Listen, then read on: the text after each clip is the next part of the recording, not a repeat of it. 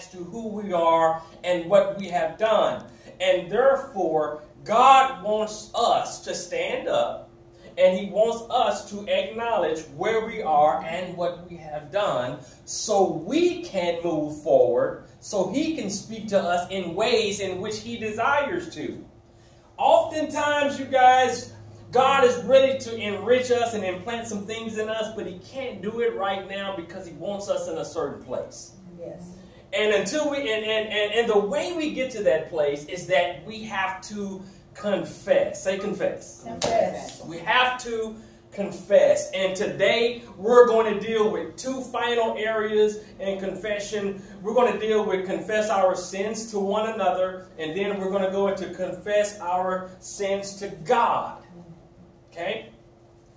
Y'all don't shake on me. It's going to be okay today. It's going to be all right because God requires his people to open up to him. Amen? Amen. We should want to open up to the Lord that we serve. Yes. And an opening up is a confession. You know, before me and my wife got married, while we was in the dating stages, we had to open up to one another. We had to confess some things to one another. Because if the relationship is going to be successful, then you should know any and everything about the person that you sleep with. You should know each and everything that the person that you adore, the person that you love, the person that you have a connection with. You shouldn't have to hide anything from the person that you truly love. Amen? And so therefore, confession is okay. And we're going to learn some things today. I pray that it's going to bless us in a major way. We're going to deal with confessing sins, confessing our sins to one another. And let me help you for a second. It's not acknowledging all of the wrong things that you've done. That's right. That's not what I'm talking about. That's the first thing that comes to mind when people hear that word, is that confess. You know, now I have to tell them everything that I've done wrong. No. Remember, it's an acknowledgement. It's an acknowledgement. And you must acknowledge God in all of your ways that he may direct your path. Amen? And so we have to first and foremost realize that God desires an acknowledgement. And not only does God desire an acknowledgement, we like it too. Because I want you to be upfront with me if you desire to have a connection with me. You shouldn't have to hide any skeletons in the closet. If me and you are going to be connected, we're going to be truly friends, we're going to love one another, we're going to appreciate one another. And so therefore, a confession must happen. But check this out as we go to James chapter number 5, verse 16. It reads from the New Living Translation like this, you guys. It says, confess your sins to each other and pray for each other so that you may be healed. Okay? Let me stop right there for just a second. And this is what the Lord is saying. This is the characteristics of God. Okay? Now, we must be careful who we talk to.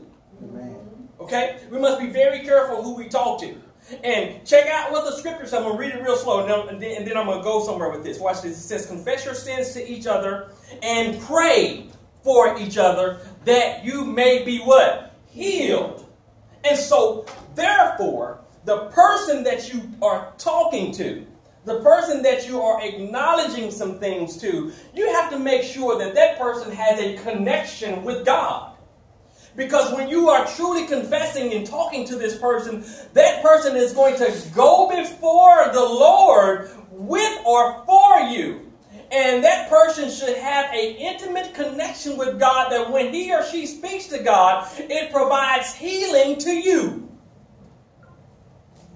It provides some healing. This person should have a connection with God. It's not just speaking to any and everybody. It's not just talking to any and everybody, because any and everybody is not going to go before the Lord and pray for you. That's right.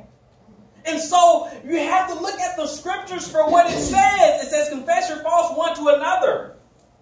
And when that person does that, that is going to have a genuine love for your issues, for you to be healed.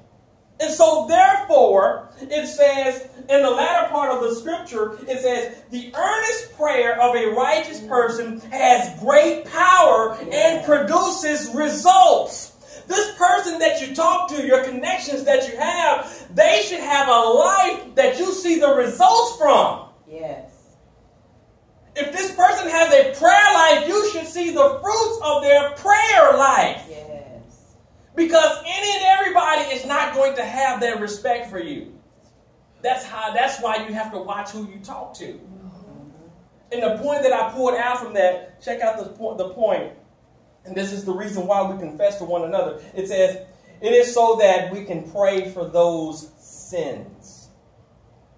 It is important that you get this. It's important that we realize that when we're communing and talking and encouraging one another, that whatever you come to me with, I go to the Lord on that.